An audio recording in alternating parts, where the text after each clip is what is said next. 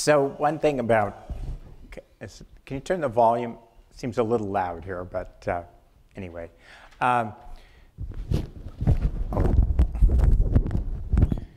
So one thing about, the work I do, we really study teaching and learning, going down to really how the brain functions in this process. And so I learn all kinds of obscure things, one of which is that if you actually have multiple screens and people are dividing their attention between them and the speaker, they'll learn a little bit less because it puts a little extra load on the brain. So that's why you only get one screen that's close to me. So it's all based on research. Yeah, so I'm going to talk about really, approaching, I'm assuming connected with physics, but more generally, most of the ideas apply to teaching a wide variety of things on education and what research is really telling us about how to do these things much better than what we've done historically. And a focus that I'll keep coming back to is that, and this is really centering the classroom and activities on expertise within the discipline. And throughout my talk, you'll see really what that means in the process. Now, before I get into that, I want to say a little bit about how I got into this. For many years, I taught just the only way I'd seen, stand up, give lectures to people. But I actually was always an experimentalist, and I would sort of sample what my students are learning, and it was pretty clear they weren't learning a heck of a lot from my beautifully clear lectures. But my colleagues weren't doing any better, and so I thought this was just an inevitable fact of life, kind of like the weather. But I actually came to get new insights on this, and so my epiphany came from looking at my graduate students in my atomic physics research group, where I worked very closely with them, and in small groups, and looking at how they developed as physicists. And I came to see after enough years, enough students, there's quite a consistent pattern that would show up, which is that these students, they didn't get in my lab unless they'd had 17 years of, A's in all their math and science courses. But in the lab, that didn't matter very much. They were pretty clueless about how to actually do physics as we wanted them to when they were started out.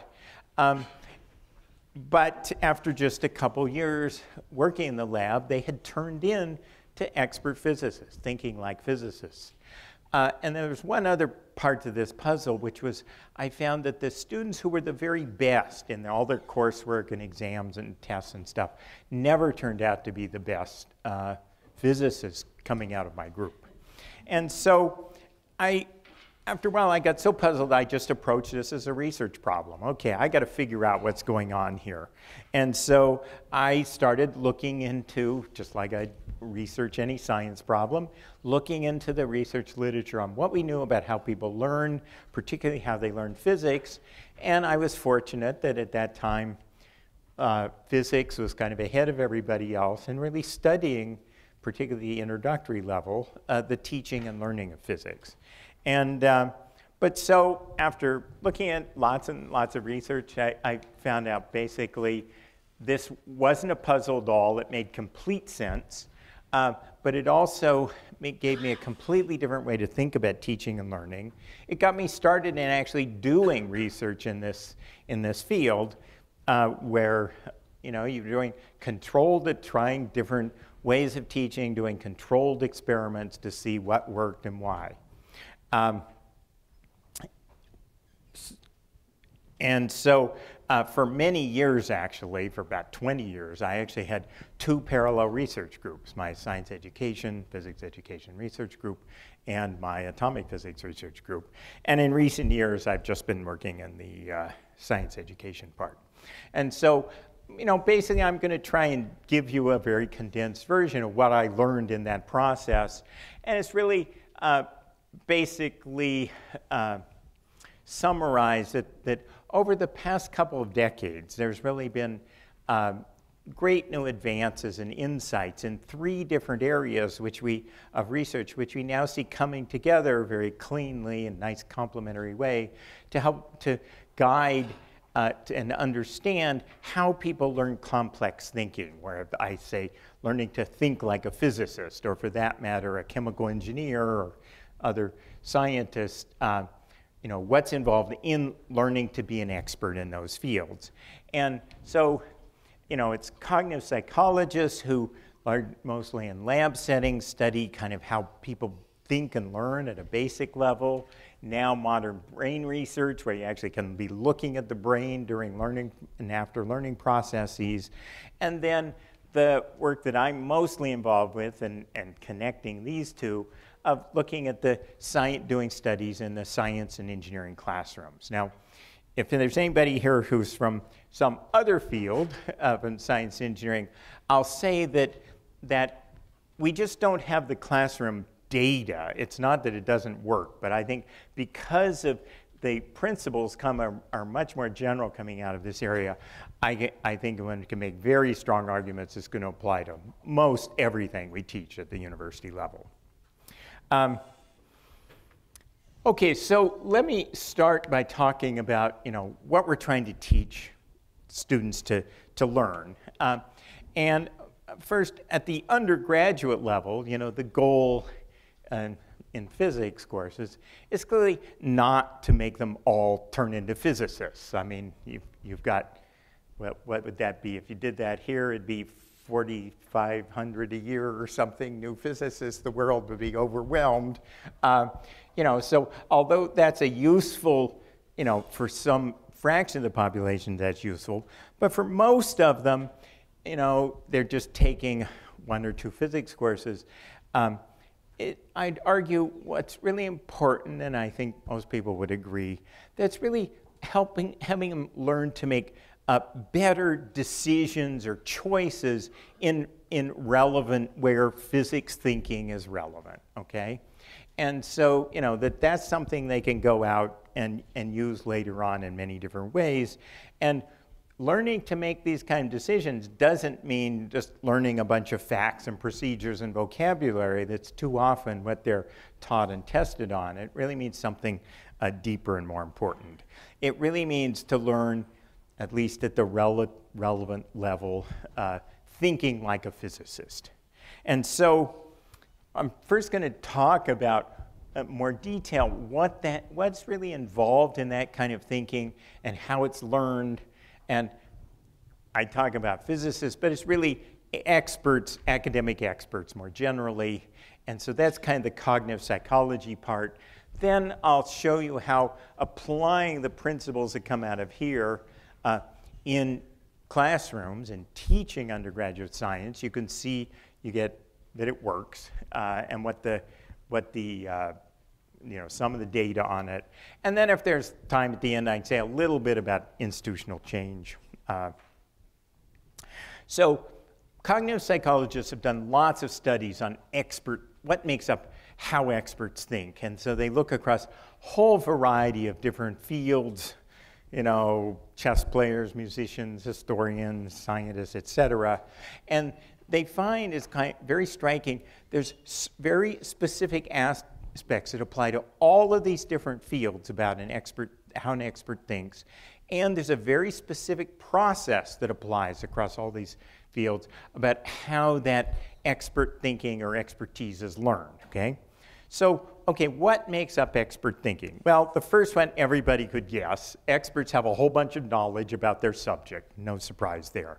The others aren't nearly as obvious. The second is that in every given field, the experts in that field have a very specific way of organizing all of this knowledge that they have.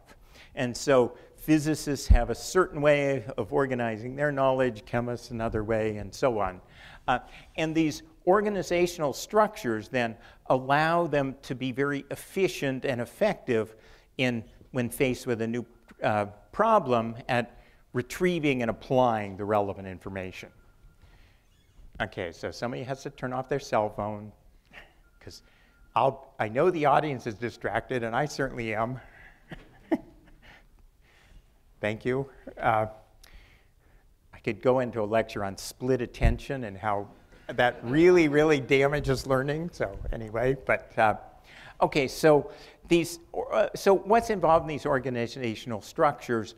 Well, physics is actually a particularly clean case because it's sort of cleaner than many of the other fields, but it involves a number of things. But what we talk about is scientific concepts, and particularly in physics, is a way you take a whole bunch of different pieces of information, different experimental results, and you chunk them all together in this nice bucket that we call, conservation of energy. And then there's another bucket that's, symmetry principles and things like that. And so, so the organization is things like scientific concepts, but it also, along with the organization, comes as part of that is the criteria for when that information's useful and when it's or relevant and when it's not. So that's a second really important part of expert thinking.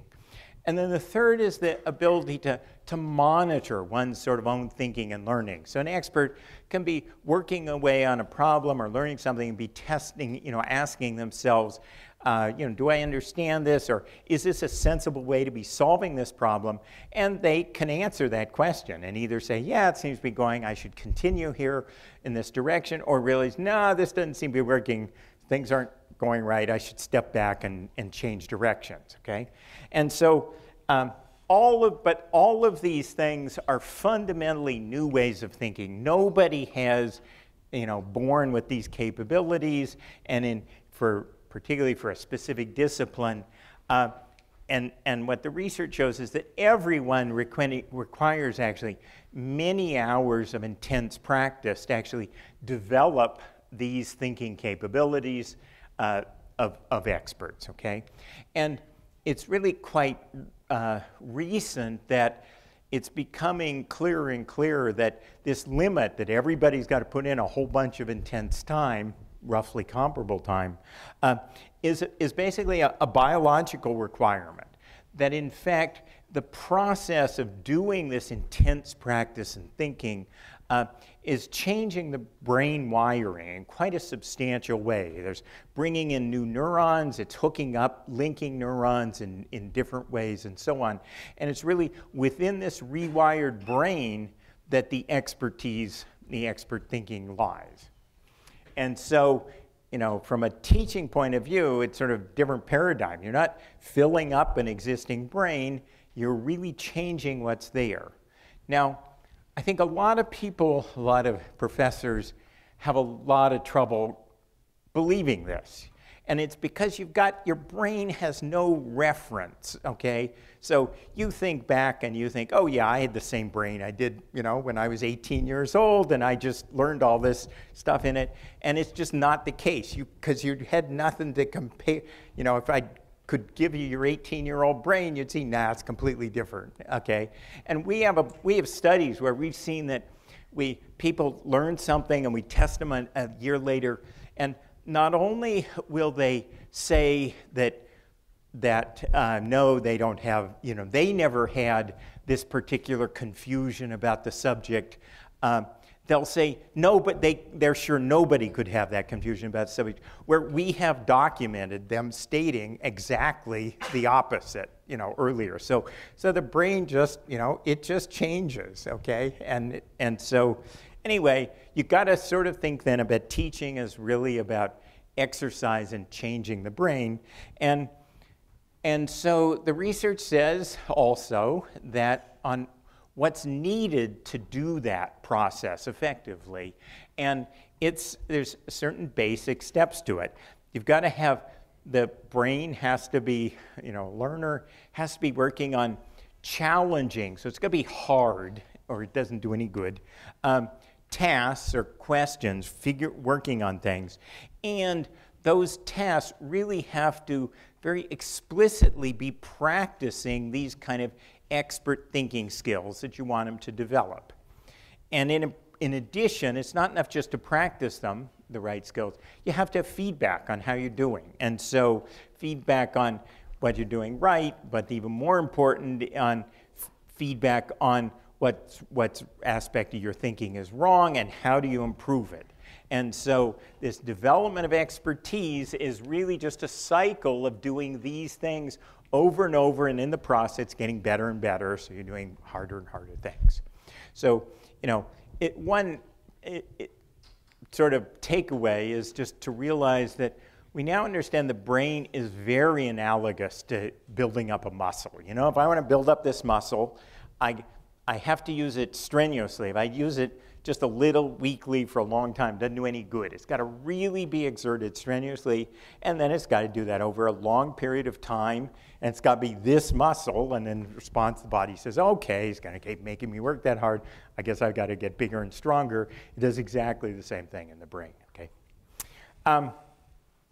Okay, so this is very general. Let me talk a little more about some of the thinking that's in all of science and engineering, but you can map into your own discipline, that needs to be incorporated in these practice tasks. So first, sort of building on what I said before, you know, every area of science, but specifically physics, has a set of concepts and mental models that are sort of a more embodied but also more limited way of thinking about the subject there, for thinking about the subject, and very specific selection criteria for when and how to use those concepts and models. They've got pattern, you know, recognition systems that for looking at a new problem, to try and decide what information's relevant, what's irrelevant in the situation I've got. And then anytime, you know, you get an answer, there's very specific ways that physicists have for figuring out, okay, how do I test if this makes sense, you know, and criteria for evaluating my answers and conclusion. And finally, there's these multiple representations of information, and every actual subfield of physics has, you know, its own specialized representations, and experts then can move fluently between these representations and in the process get new insights and new ways to tackle problems. So, you know, I'll give you 15 seconds to ponder, you know, sort of within your own area, you know, how these play out and how you would think that what the other some of the other things are that you do, not in what you want to teach people, but when you actually are doing, you know, your subject, in your field, what goes into that.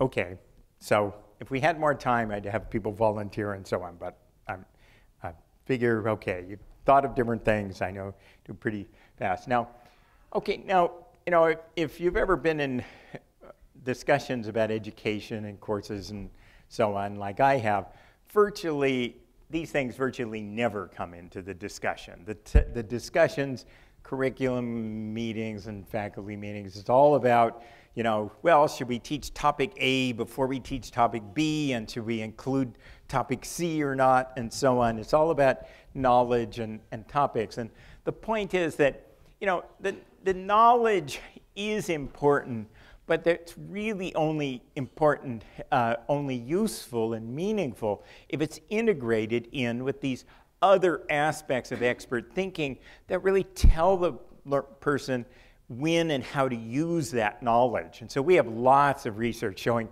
you know, people can pass all these tests saying they know certain things, but then you give them a real problem and they never realize, they never use that knowledge. It sort of lives off separately from everything else. So that's what the effect has to be happening in the learner's brain. What's the role of the teacher in all of this?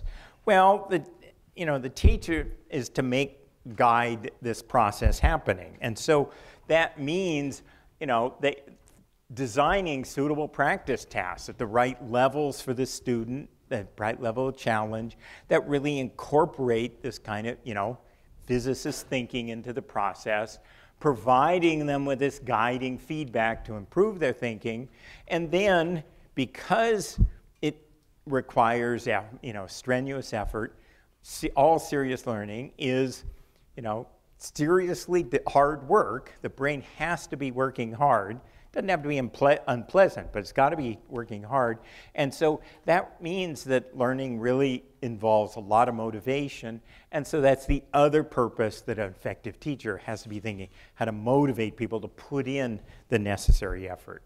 And so if you think about this, this is exactly what any good athletic coach does in athletics. And so I like to think that the effective, what the research would say, and a really effective teacher is somebody who's the cognitive equivalent of a good athletic coach in this process. Now, it's also, if you sort of think what would have to go into this, it really requires disciplinary expertise. And in the ways I'm going to show you about teaching, we see it demands much more disciplinary expertise than giving a traditional lecture. And so I would argue that, in fact, this is really the only and ultimate justification for research universities like Riverside, where you are saying you're going to bring together people who are the best researchers, advancing knowledge in their field, but also put them in charge of teaching undergraduates. And this, if it wasn't for this, that would not make any sense, but it does because of that. Okay, so before I show you how these things are implemented in actual classrooms, I want to say a little bit about what this is not. So, whatever label I'm going to use, research-based teaching, sometimes active learning, or really this cognitive practice with feedback. Sometimes I give this talk and people say, oh, that's just the flipped classroom, or experiential learning, or student-centered learning. And I want to emphasize it's not, okay? These are all just kind of formats of how you're centering things. They don't say anything about the actual mental activities that are going on in those formats. And so if you look at what people are doing under these labels, sometimes they can involve the desired mental practice and feedback that you want. But there's nothing inherent that says they do, and very frequently they don't involve that, and so they really are quite different things. And so, what I'm talking about is really focusing on the thinking to be learned, and it's in some ways it's not at all student-centered, because the instructor should be doing a lot. They should be laying out, they're the only ones who know the thinking that needs to be practicing. They need to lay out the activities the students are doing, and they should be quite involved in the feedback and guiding the students. So, it's one thing to say that you want the students thinking a lot, working a lot. It's another thing to say, oh, I'm just going to make it student-centered and turn everything over to them, which some people do, and that doesn't work. Okay, so that's very much not what I'm talking about here. I will emphasize that one of the things we see is there is a lot of instructor talking to students, but it's quite different in the methods I'm going to show. It's quite different from giving a standard lecture, because it's talking to them after they've been prepared to learn from that telling. And there's some really nice work by Schwartz and Bransford that shows these enormous differences in what people learn depending on whether they're given certain activities to prepare them to learn from the instructor explanation versus given the instructor explanation and then work through those activities. It sort of makes a factor of 10 difference, actually, to whether the brain is prepared to learn. Okay, so what's an example of how to apply this in a classroom, this thinking with feedback? And so most people think it's easier to do this in a smaller classrooms, or find it easier to do. So I'm going to pick a case that's, like what you live with here, and a big public university, of teaching, introductory physics with 300 students in the room.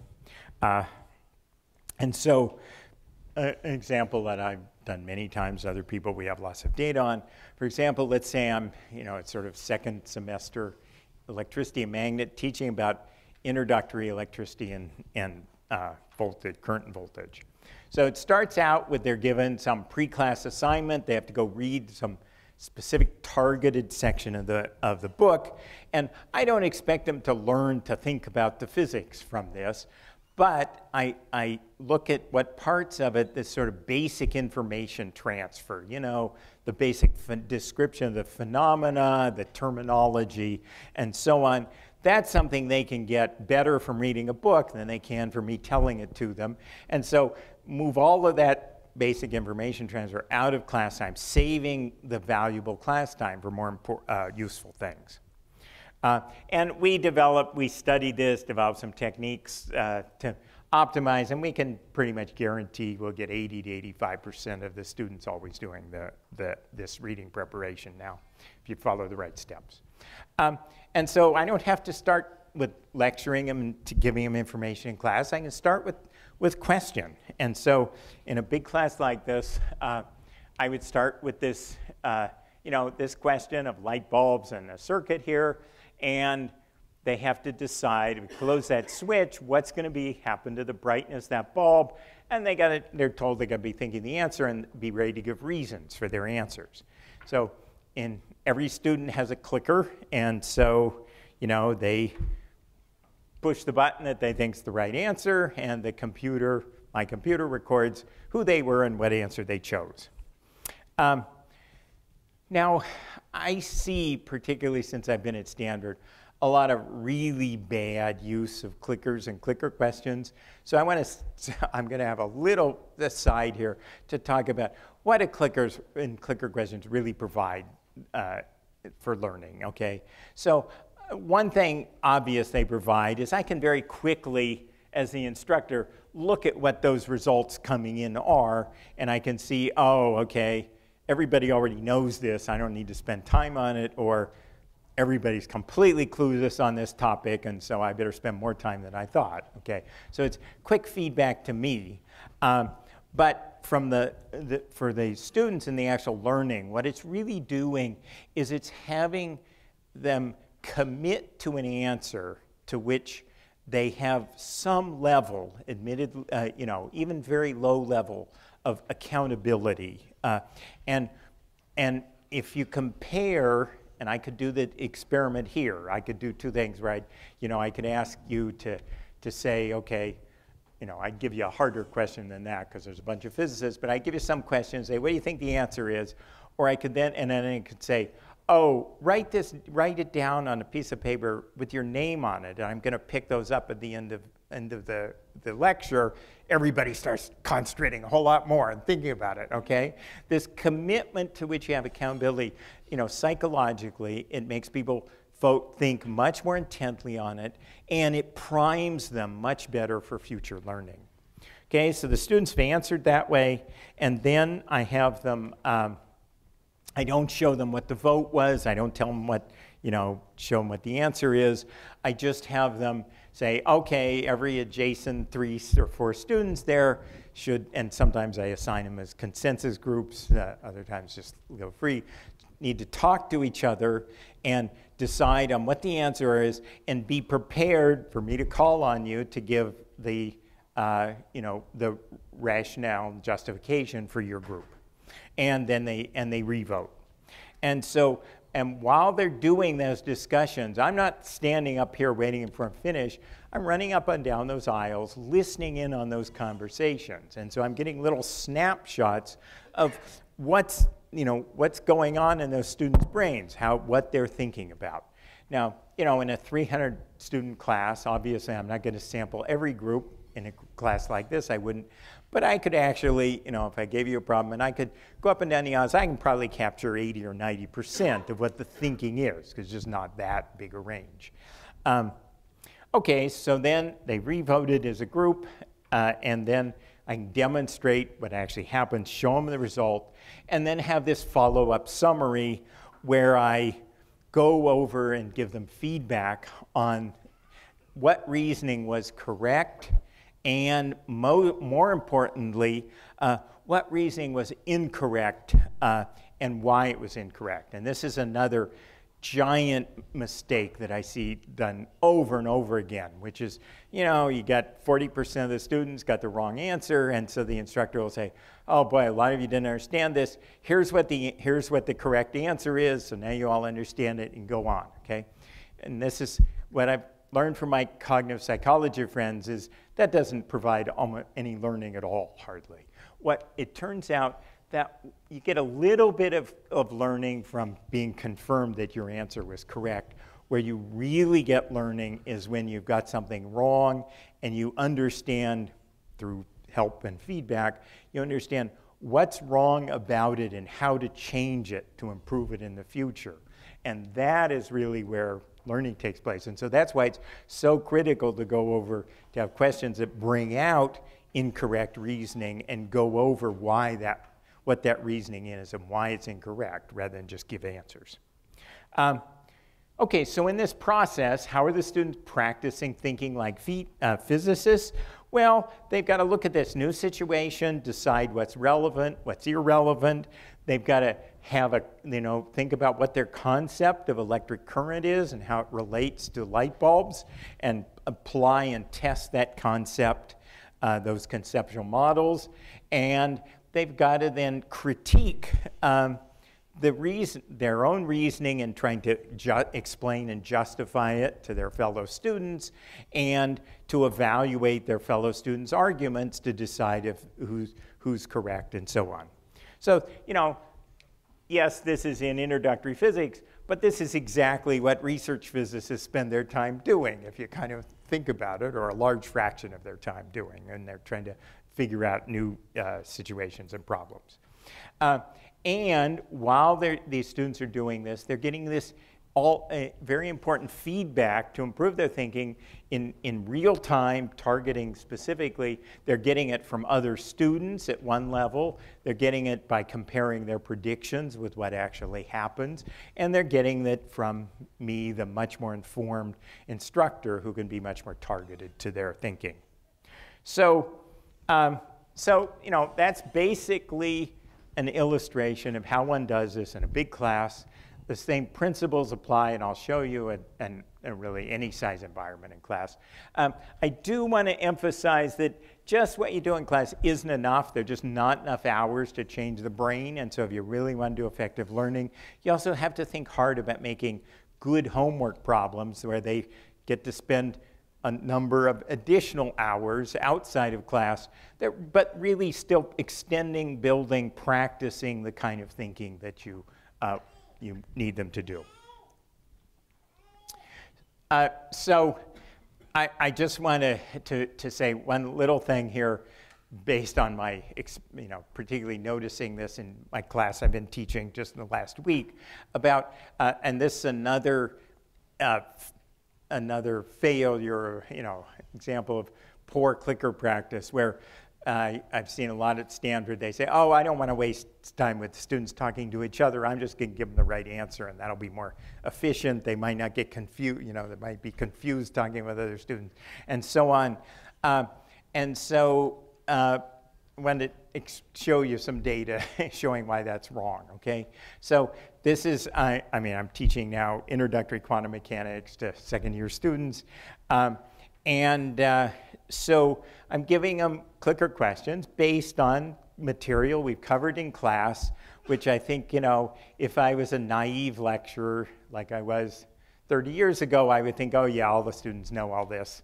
I'm not nearly so naive though, and so now I'm testing them on it. But you can see sort of what happens here. So this is just the first individual response to the question, and then after they discuss in groups, this is the result. This is the right answer here. So you can see it starts out with actually a minority of the students actually thinking about this correctly, and then just the process of tying in groups has made them learn a lot. And so now 3/4 of them have understood this. And keep in mind, you could argue that I have previously explained this material based on what we've done in class. And so they're learning more from their fellow students. Just to show this isn't that unique, I just pulled out 3 several examples just from the past week. This distribution going to this distribution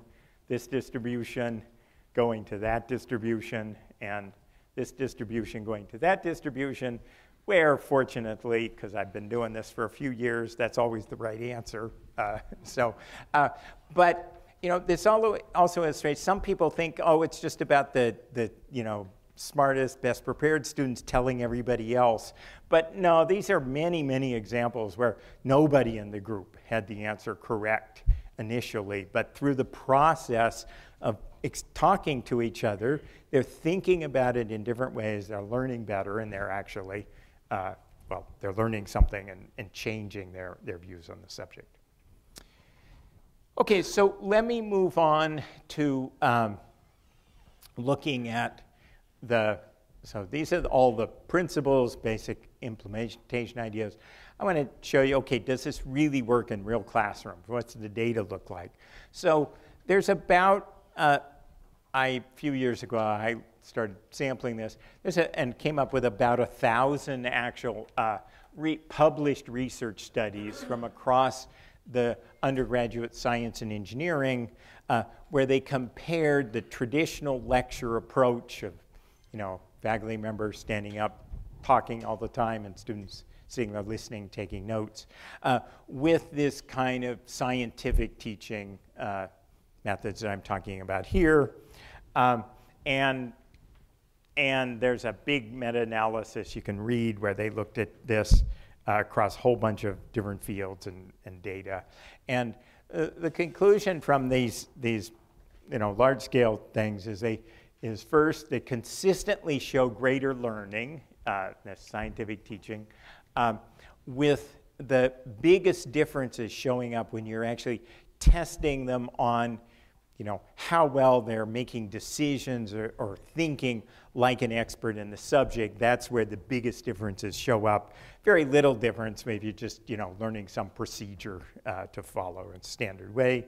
They have lower failure rates, and they benefit all students, but and the data's a little less consistent here, but pretty consistent that they benefit the sort of at-risk students by different definitions of at-risk, but ones who've traditionally not done as well in these courses. They benefit everybody, but they benefit this group more. Okay, so I'm going to show you examples of some of my favorite data from this. This is the introductory physics, first term physics at Cal Poly. I particularly like this because from a research standpoint, it looks at many different sections of different cohorts of students and many different instructors. They teach with lots of instructors at rather small sections, okay? And so, you know, they were looking at how well students could, you know, look at some simple new real-world situation and apply the concepts of force and motion covered in this course to make predictions of what's going to happen, you know, and see how much it's like a physicist. And so many of you know that in physics education research, we've developed a bunch of these concept inventories that carefully developed tests that probe for this material. So they used that to collect data over a number of years, and they came out with, their average was here just about slightly below 0.3. We have data from hundreds of introductory physics classrooms now in these kinds of measures, and basically that number is that's a good standard lecture teaching approach number, okay, of 0.3. Then they switched to something they called the studio physics, but that wasn't exactly tradition. Anyway, what they really had the students doing is, okay, so that their students, these are only 40 in a class, so they're working in groups of 3 or 4 at small tables, working on a set of, you know, problems that they're given to work through, and the instructors walking around acting as a facilitator or coach as they're working through those problems. And so then they go and test the students again using the same test instrument, and basically the average just doubled here, and in fact within the statistical uncertainty all the instructors are doing equally well. And so this really emphasizes that you have all these different instructors, they got different personalities, you know, all kinds of differences, but it doesn't matter. What really matters is just the teaching methods that they're using, and using more effective teaching methods results in the students learning much more. And how much more? I mean, for this instructor, it's about a factor of 6, which is a pretty spectacular difference here. Just taking the same person and saying, no, you know, we're not going to give you a brain transplant. We're not going to teach you jokes. We're just going to have you take this different way of teaching physics and get those kind of improvements. But this is something the research shows over and over again, that it really doesn't matter much about the person. It really matters about what teaching methods they're using. This is another example of that from a different subject. And Beth Simon, somebody who worked with me, and she's in computer science, but she learned about this peer instruction, which I illustrated with the electricity example for teaching big physics classes. And she went back to UC San Diego, where she works, and got together with the 3 other instructors, and the 4 of them teach the core introductory computer science courses for majors at UC San Diego. And they measured the drop in failure rates, which turns out computer science is a particularly good area for measuring failure rates in a consistent way. And across the board, the failure rates dropped dramatically. And so you again have a situation where you got the same instructors, but they've simply learned better teaching methods, and so now their failure rates are about a third what they used to be. So this is, you know, a big school like San Diego. This means there's a lot of students who are now able to successfully pursue majors in computer science who were not able to previously, just simply because the instructors were less effective teachers. Okay, so that research, and actually the great majority of research in sort of undergraduate science education, looks at the results over an entire course, you know, and you look at the outcomes. And, you know, that's what you really care about. But we were interested from a research standpoint of just looking at the learning that takes place just in the classroom, and not so getting away from all the learning that takes place when people are doing homework, studying for exams, and so on. And, you know, there were a couple of reasons for wanting to do this. First is because most faculty concentrate most of their thought and attention on what they do in the classroom.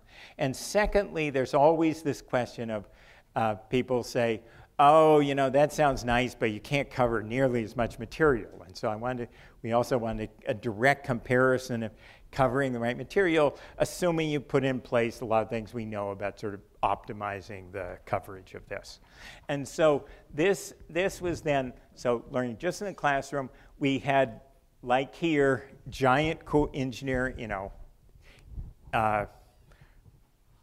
introductory physics that all the engineers had to take, multi-sections, and so we could take 2 of these sections where we had a whole bunch of data on them, a whole bunch of tests we gave them to show they were very much identical in the distribution and centers, okay?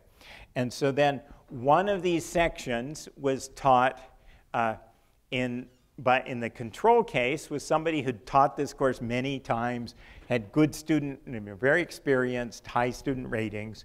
And then in the experimental course, it was somebody who was a fairly new PhD, so hadn't done that much teaching, but had been trained in these principles and methods of scientific teaching that I talked to you about. And so these 2 instructors then agreed on exactly, you know, the same learning objectives, what material they were going to cover in exactly how much time. This was set up to be just 1 week of classes, and carefully timed so that they wouldn't be doing homework and wouldn't be studying exams during this period. And then right at the start of the next class, they were given a pop quiz that they didn't know was coming, so they weren't studying for it, was just jointly prepared that was testing them on this objectives, okay? And so the experimental class design is exactly what you already saw. you know, these not exactly, pre-class readings. This was a somewhat more advanced course, so it had a lot more calculations and mathematics, and so didn't just have clicker questions. Students also had to, you know, worksheets. Again, big lecture, but you'd sort of divide up all along the rows to work through some calculations and so on, writing things down on worksheets in this. But the other part, except for that, everything's just the same. Okay, so how'd the two compare? So this is a histogram of the results, number of students versus their score on this common test. And the difference, so here's the standard lecture course in red and the experiment course in white. Now, the difference actually is bigger than you might realize here, because to keep this nice and objective, this is a fairly carefully developed multiple choice test. But so just by, you know, random guessing, on average, a student could get 3. So you sort of have to think that the amount of learning is kind of how far above 3 the students are. So if you set that measure, you can see how, A, the amount of learning they actually get from a standard lecture is really small. And I've actually taken data from lots of lectures, including my own, so this was not really that big a surprise to me. But then, you know, the comparison in the experimental course, you can see, is much, much higher here. Now, one of the things I want to emphasize is particularly clear here, but shows up in many other studies, is that the entire distribution here has moved up. And so, you know, people often ask, well, maybe this is just better for the stronger students, or more often they say, well, maybe this is just better for the weaker students, but it's not so good for the stronger students. And this shows, no, this is better for all the students that have a human brain, because this is really the way the human brain learns, okay? And that's illustrated by this pattern here. The other thing we measured a lot of things. You can go read in the paper, but the other obvious thing I want to mention is we have some ways of measuring student engagement. And no surprise, here the students are much more engaged because they're having to spend their time, you know, figuring things out, answering problems, or they're listening to an instructor to explain something that they are really primed to want to know about. Okay, so that work and lots of other research is looking at the introductory courses, because that's where most of the students are in physics. But some groups, including my own, or particularly my own, have in the recent years have now been looking at more advanced physics courses. And both at UBC and Stanford, and applying these same designs. And as I'll show you, it works. I mean, no surprise if you sort of realize it's based on very fundamental principles of learning. No surprise, it works also very well in the more advanced courses. And I'll talk about that. I'm not going to go into details here about the implementation, but in this paper we went into quite a lot of detail about how to design the course and the activities and actually implementing it in class. And so if you're interested, that's a pretty good guide. And actually, it doesn't really matter that it's modern optics. You can see how to apply in any advanced physics course. And so in this work, we did, of course, want to look at learning outcomes. And so we had a set of particularly difficult, authentic questions we could put in very similar forms in multiple years on the final exams. And so those improved. It's about a full standard deviation between the polished lecture class and the sort of, you know, practice and feedback class. And then a second instructor took it over, actually, and it's sort of useful here, using many of the same activities, and actually got even a little bit better results. So it shows that these ideas transfer nicely between faculty. At Stanford, just in the past 2 years, we've actually converted quite a large fraction of the beyond introductory, you know, physics majors course is in the sequence with a number of instructors. And it's all new enough. We don't have a lot. We have some measures of learning. We don't have a lot of them. But we have some other very striking results from these changes.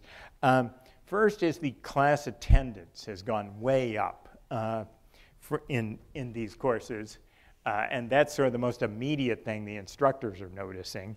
You know, there are a lot more students coming, and they're a lot more engaged in the class material. They've also found that they covered, since all of these people had lectured the courses before and then converted to this active learning, they're finding they covered as much or more material, actually, than they had before.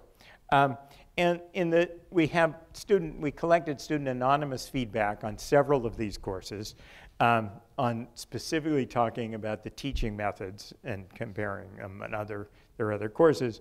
And we found that they were overwhelmingly positive, with many of them saying, oh, well, all our physics courses, how come they're not all taught this way? Now, I want to talk a little bit about this because I think there's probably some concern here. There's concern in lots of places about you know, introducing these ideas. There'll be a lot of student resistance. They'll be unhappy. Student evaluations will go down. And you know, they're clearly not the case here. They all went up. But that wasn't an accident, okay? And in the work we did, programs I ran at Colorado and UBC, we now have hundreds of courses, hundreds of faculty that have been transformed this way. And we looked quite carefully at student evaluation because there was this prevailing view that they go down. So we looked a lot at what could cause that, what you need to do to address it. And I'll just say it doesn't have to happen. We have, like I said, a couple of hundred where student evaluations didn't change largely. But it's just, there are some things you have to get right. There's some messages you have to get to the students correct. But if you do that, our data says, nope, it'll be just fine, okay? And if you go to this, I'll get the end, I'll give you a reference to the CWSEI website where we have a lot of guidance for things, and we've got some advice on that particular subject of what we found if faculty do, you'll get student buy-in. Anyway, but yeah, so at Stanford, it's been a big, the students really like this. In addition, and equally important perhaps, is the faculty really like it. That all of the faculty involved in this have decided they greatly prefer teaching this way compared to lecturing. And in fact, this is a very typical response across the 250 faculty that we've had transform their teaching at Colorado and UBC, where it takes some time to learn, but once they've learned how to do this, they find it much more rewarding. And they all say they're never going to go back to lecturing because it's just a much more rewarding way to spend their time teaching. Okay, so I'm going to wrap up here with just a few quick comments on institutional change, what's involved in trying to take this instead of doing individual experiments, how to grow it up to across departments and universities, because we've got a lot of data now, and it says, gee, it's a lot better for students for their learning, and we're seeing that the faculty, once they've learned to do it, really prefer it. And so you'd think this should be pretty easy to get. Everybody should quickly adapt and adopt, and we should just teach in a different way. Although it is useful to keep in mind that it was about 20 or 30 years between the first completely spectacular demonstration that if doctors in a hospital washed their hands, patients didn't die from infection. It was down by like a factor of 20, and it was 30 years before hospitals actually started having their doctors wash their hands. So and their failures smell worse than ours do. So I'm willing to believe it might take a few years. But okay, but anyway, so what can and should universities and departments do to really have this develop this? And so as I say, we ran this program, we transformed lots of faculty, we transformed, some departments with almost all the faculty changed, and some departments, frankly, where very few changed, and there were a lot of lessons learned in that from those differences. And so I got this book that nobody but an administrator or department chair is going to want to read, but I'll leave it to them to go read the details. But I'll just sort of summarize what very clearly the top two issues are that I see is first, the way I'm talking about teaching here, it's really an area of expertise. And in the same way that, if you want to go do a nuclear physics experiment, you got to understand basic principles of how things work, and you have to know then how to implement those principles in experimental design and so on. Now, and this is really much the same way.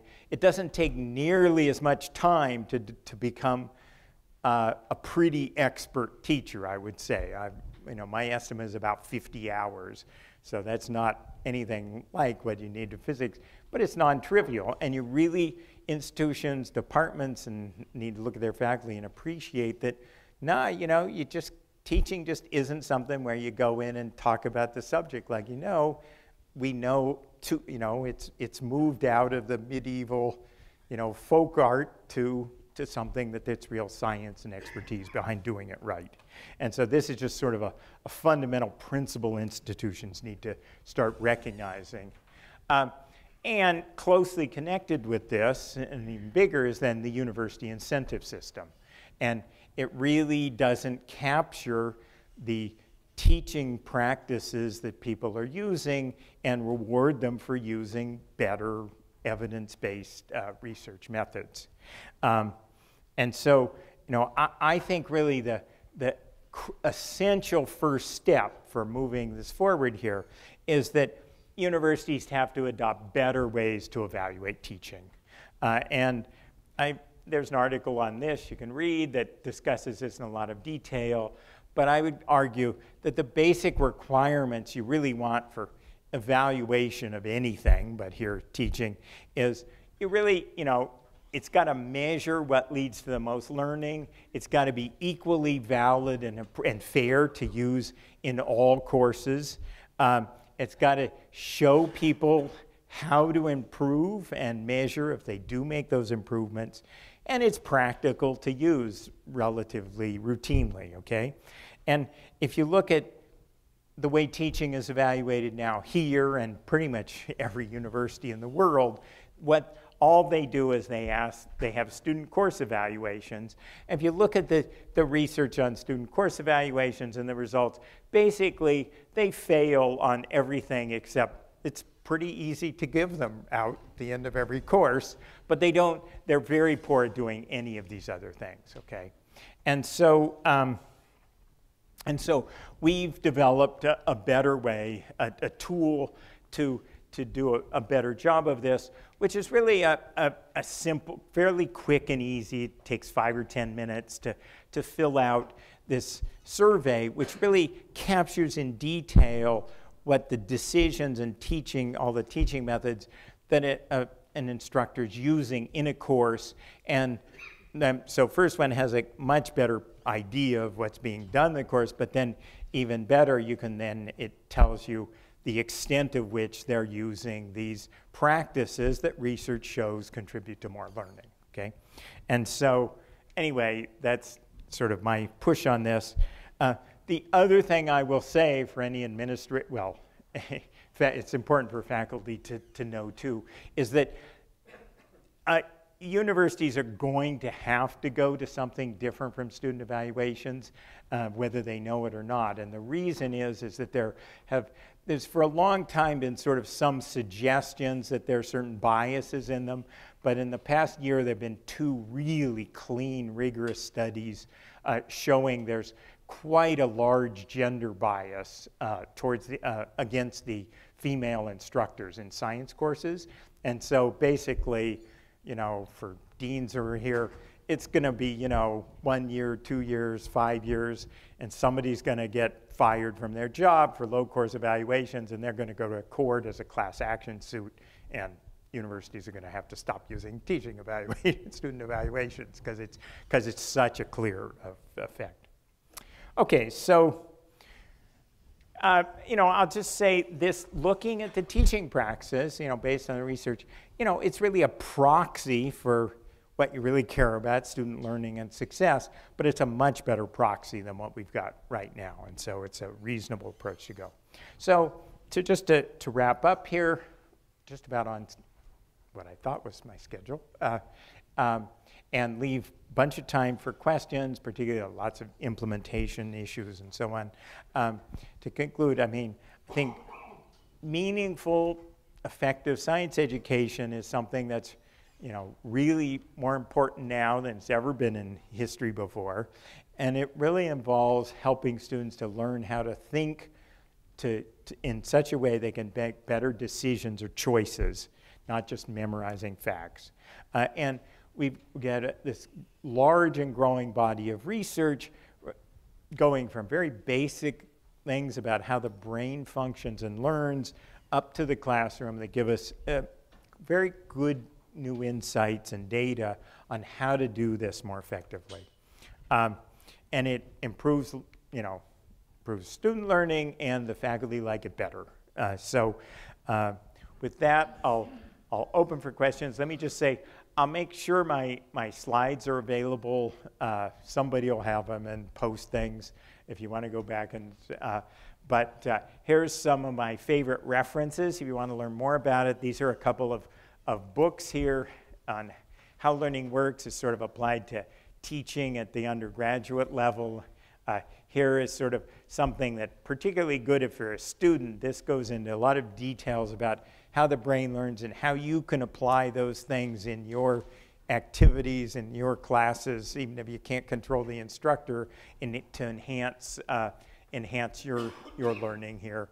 And then this CWSEI website, we have a lot of resources, things I've sort of alluded to, of usually in 1 or 2 page guides to faculty, because we realize they don't have time to read much more than that, on a lot of specific aspects about implementing these different practices and issues in courses. So it's a good reference for that. So thank you.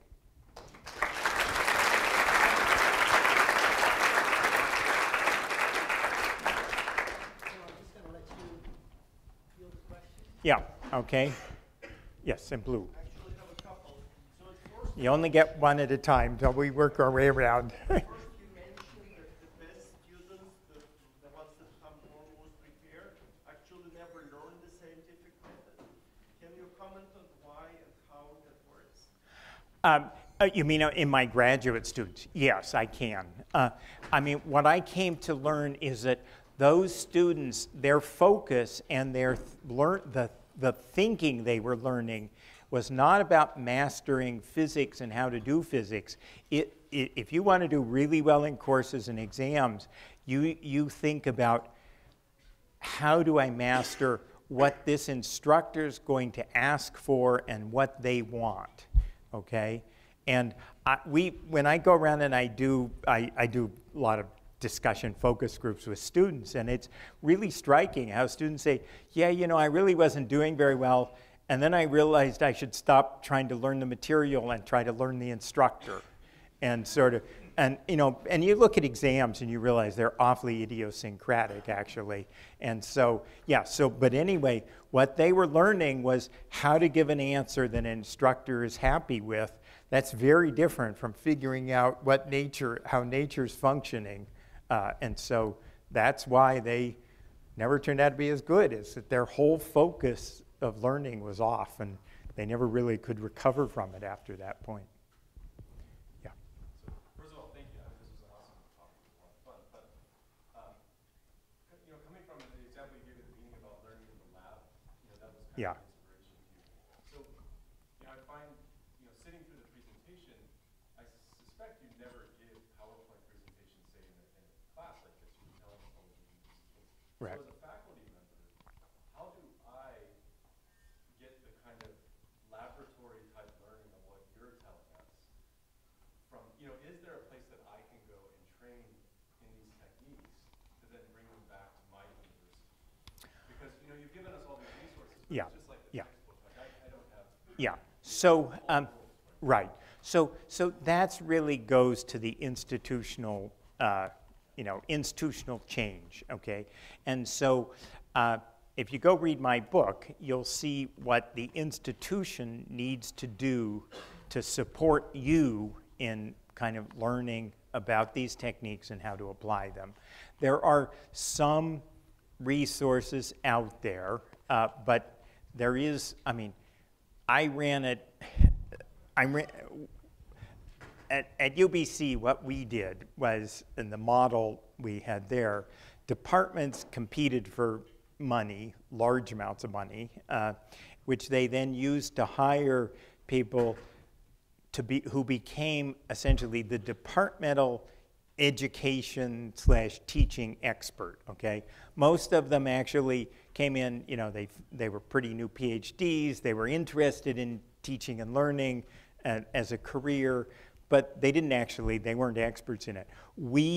I set up a training program, a semester-long on-the-job training program for them, and then it continued out to make them experts. They then worked in their departments to help the faculty all learn. So, I mean, that is one model that we used. But yeah, I mean, what you're asking me is, no, there's not a University of Wieman out there that. So yeah, so it's a challenge. There are, the American Association of Physics Teachers and APT. And APS runs this new faculty workshop that, it's at least a few days of exposing people to these things. We faculty aren't stupid. You can read a bunch of stuff on it, but there's a lot of details. Yeah, so I can't give you a quick and easy answer, but it's not impossible. Yeah. Yeah, right. Yeah. My question has to do with the master-apprentice dichotomy as it applies to one of the learning criteria, motivation. How do you determine the relationship of the intrinsic and extrinsic motivation of the instructor and the student when dealing with the content? In other words, an instructor has an intrinsic motivation to deliver information. The student has an extrinsic motivation to receive that information. In order to have the student become an expert in the content, you have to kind of culture an internal or intrinsic motivation in the student. Right, and so let me actually. I think I have do I have my section on motivation? I have a whole bunch of extra slides that cover a bunch of additional things here. Yeah, so let me go down a little bit.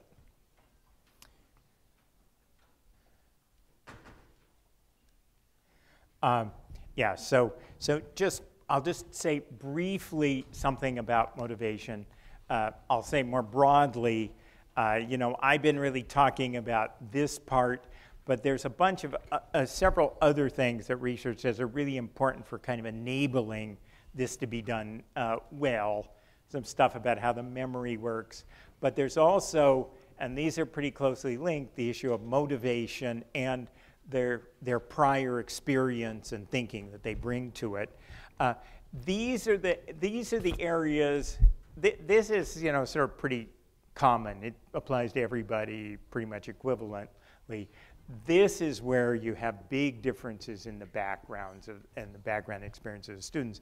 And so the issue of motivation now, you have to know a lot more about your students, really. And so the things that the research says that are particularly important for generating motivation. I mean, you have grades, but that's not so great. You really want to do better than that.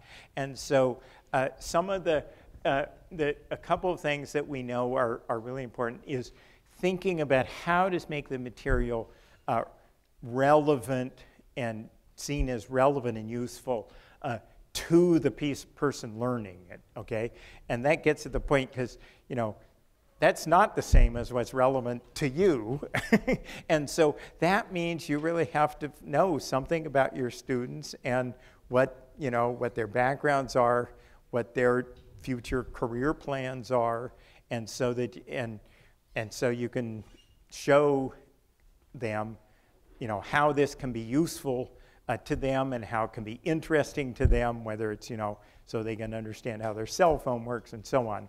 But so you really have to think about how to tie the material to things at that level. And you also, and I always talk, when people are making homework problems, I always push them to say, you know, does it pass the why should anyone care, you know, threshold? And that means looking at this problem, you know, can you see any reason anybody would care about this answer except a physics instructor who was asking, wanted to be graded on? Because if you're giving a whole bunch of problems that don't pass, then they go away, and we actually have data on this, they go away with a much more negative view about physics than they started out the course with for good reason. So, you know, you can pretty much take any physics problem that's meaningful with a little effort, put it into a context where people can see, oh yeah, I can see why this would solve some problem that somebody would care about. The other aspect that's really important for motivation is giving people some, well, no, there's three things, actually. I left one out. So first, they also have to have a sense that they can master the subject and how to master the subject, and so that they're not saying, oh, I can never learn physics. And so that involves putting structure and feedback in such a way that they see, yes, they really are learning. And so, you know, one of the ways to really hurt that is to, you know, you make up exams, and it's a, you know, a midterm where, you know, you want to sort the students out, and so the ideal distribution to many faculty is, you know, sort of 50% average with 25% standard deviation. But, you know, this poor student who's studying the material, and they got a 70 on it, they don't think about, gee, I'm better than 90% of the students. They think, gosh, I worked really hard on this, and I didn't learn 30% of what I was supposed to. I guess I can never learn, you know, I'll never be able to do physics. And so really this idea of really thinking about how to give them feedback to show they really are learning things as they go along, and how, and many of them come in not knowing how to learn physics. So those are critical, that's two critical elements here. And then the third critical element in motivation that we see applies very generally is them having some kind of sense of control over the learning process. It doesn't have to be very, you know, and obviously there's a whole lot of things you don't want to give them control over, but if you can find little pieces where you can give them a sense that they're having some choices of maybe between particular topics or in the way things are done, even a little bit is actually clearly motivating. Would it be productive to have a pre- and post-concept inventory process? Pre- and post-concept inventory? It depends on the course. If it's a course where people are bringing a lot of knowledge into it, then yeah, if you want to see if you're being effective, you got to have a pre and post test like that. Once you get past the introductory level, and even by the time you're D&M, depending on the students, a lot of times they won't know much at all about it. So I developed a concept inventory for introductory quantum mechanics, but it's pointless to give it at the start. And so, but then you can still just give it at the end, and it's, you know, assume it's 0 at the beginning, and now you can see big differences in what they're actually learning.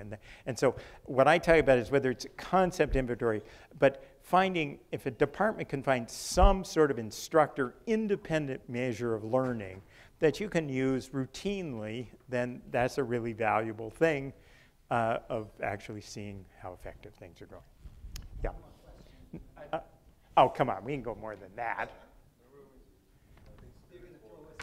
Oh, darn, I got my timing messed up. Shoot. Yeah. I think I can understand why you make somewhat disparaging comments about these debates about what material to include compared to actually how you teach it. But I also wonder if by moving away from a traditional lecture, in a way, do you put more at stake in what textbook, for example, is used in the class. If you don't have that traditional lecture where you present all of the material in class. You're making a terribly fundamental, terribly flawed assumption here, which is the students are learning anything from that lecture, okay? So as soon as you collect data on what they're taking away from lecture, you realize what a meaningless question that is, to be honest. I mean, you know, go look at the histogram there, right? So how much difference does that really matter? And so, you know, they're always, you really haven't changed the situation any, I would say. But do you have to have a good text? No, you know, no. You've got to think about designing what things you want them to learn carefully, and figure out different ways you're going to have them get that material.